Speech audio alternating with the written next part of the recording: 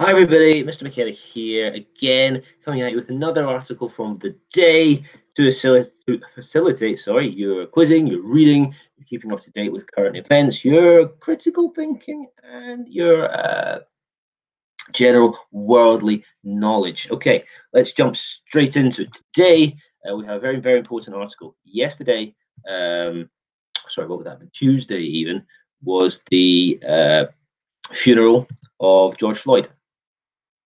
Very obviously politically charged, very important topic, very important debate right now regarding Black Lives Matter, regarding civil rights. So today's article is entitled "The Man Who Changed History is Laid to Rest." And you can find it on the day in the usual place. It'll be maybe two or three articles down on the front page. Is George Floyd the Rosa Parks of our time? When Parks refused to give up her seat, she had no idea she would become a catalyst for sweeping change. Now, Floyd looks set to do the same. The scenes in George Floyd's home city of Houston yesterday brimmed with emotion. As people gathered for the funeral of the victim of police brutality, bouquets of flowers were piled high at the Fountain of Praise Church. Others were laid in front of an impromptu memorial, a mural showing Floyd with angel's wings, as mourners knelt in silent prayer. In life, George Floyd was no angel. He had served time in prison for armed robbery, but his death has turned him into a symbol of the struggle for black emancipation, which is recognized across the world, intentionally becoming part of history. Rosa Parks also became an icon of black rights by accident. She was not intending to make a point when she boarded a segregated bus in Montgomery, in Alabama in 1955.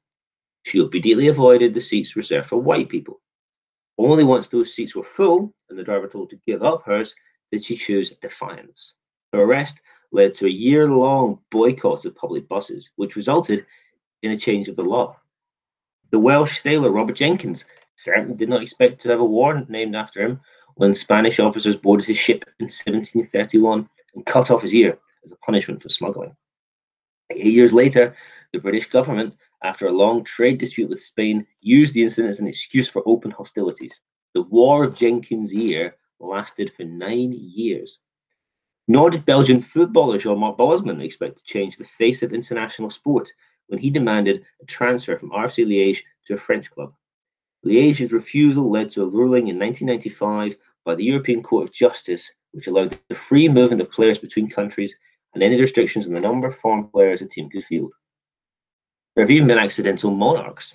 Lady Jane Grey had no thought of becoming Queen of England in 1553 until her dying cousin Edward VI named her as his successor in preference to his older sister.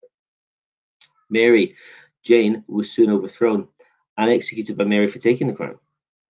Though she insisted that touching the procurement and desire thereof by me or on behalf, I do wash my hands thereof in innocency. Is George Floyd the Rosa Parks of our time? Well, they're suggesting there's a seismic shift. Yes, say some, including the presumptive presidential candidate Joe Biden. Though there have been many black victims of police brutality in the US before, none have caused the same degree of outrage across the world. In Minneapolis, where Floyd died, the city council has already voted to dismantle the public department and replace it with a new system of public safety. This is just the beginning. No, say more cautious types. We have seen so many killings before, and ultimately, they change nothing. In the words of the social scientist Kenneth Clark, commenting on the Kerner Commission report on racial unrest in the 1960s, it is a kind of Alice in Wonderland, with the same moving pictures shown over and over again. The same analysis, same recommendations, and the same inaction. So again, as usual today, posing a question for you to answer. Do you believe that the murder of George Floyd will lead to huge, sweeping social change? Maybe. This is exactly what the point of the article is. So a couple of the questions for you to consider. Would you join a bus boycott for a cause, a just cause, even if it meant walking 5 miles to school? Is that something you could contemplate? Or is history determined more by outstanding individuals or by mass movements? Do we need individuals to stand up for something, or does it have to be a huge groundswell of opinion? Again, up to you. So, a few of the key words in here. Rosa Parks was catalyst. Catalyst is exactly something that starts something. You may well have studied catalysts in science. You'll need fuel, air, and a flame to start a fire. These are the catalysts for flame, sweeping huge amounts of change. Houston is the largest city in Texas. It is actually best known for the home of the Flight Control Center for America's space program. Yeah, a little bit of trivia there for you. You may all know about Florida and Cape Canaveral. Well, Florida is where they launch from. But after 20, 30 seconds of flight, Houston takes over all flight operations for any mission into space. Yeah, no bit trivia for you. Others were laid in front of an impromptu memorial. Impromptu is exactly that. It's not planned in advance. It's improvised. These, again, things like these murals at the top of the page here would have been impromptu, come out of nowhere. That had to, just as a result of a swell of public opinion. And let's talk about the struggle for mass Black emancipation. You could spend days reading about emancipation. But in short, it was the process of being set free from legal, social, and political restrictions. Liberation. The Emancipation Proclamation, the Martin Luther King you may have heard of, the idea that Black people could be treated the same, given the same rights and the right to vote, which actually many of them didn't have. I have no doubt you've heard the name Rosa Parks. She was a highly respected middle-aged woman. She was seen as the ideal person to challenge the state segregation laws because she had no prior history of any kind of crime. So she stood as a figurehead for social change, very, very importantly. When she died in 2005, she became the first woman to lie in honor in the US Capitol Rotunda for public viewing. She boarded that bus in Montgomery, in Alabama, which is a city, right or wrongly, built on the profits of cotton and slave trades. It was also home to Martin Luther King, who led the bus boycotts. Again, it seems like such a coincidence that it should happen like that. So a year-long boycott. Again, a boycott is refusing to have financial or social relations with a country, organization, or a person.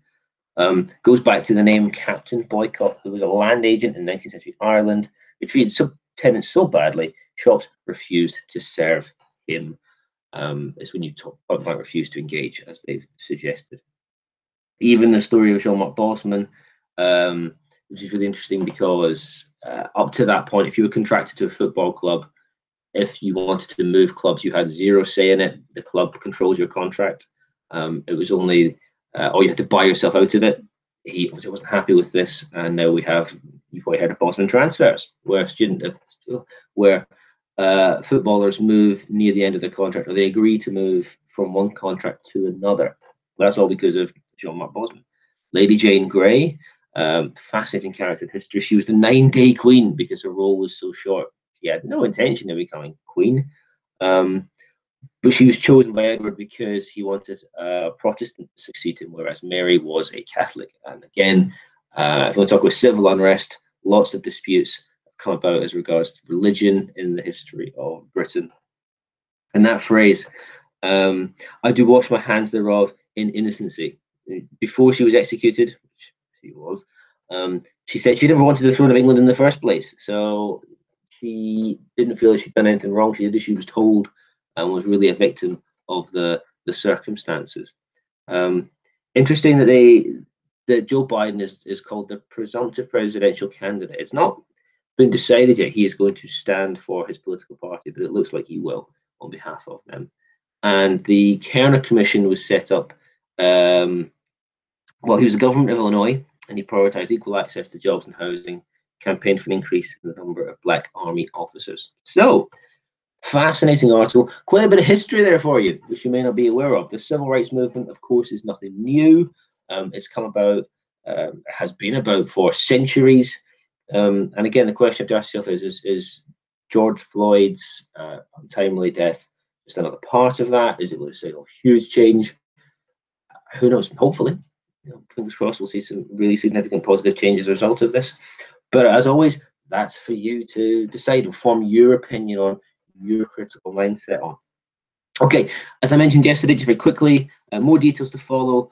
STAR tests will be happening as part of assessment week at the end of this month. In your lessons, your teachers will talk about this a little bit more.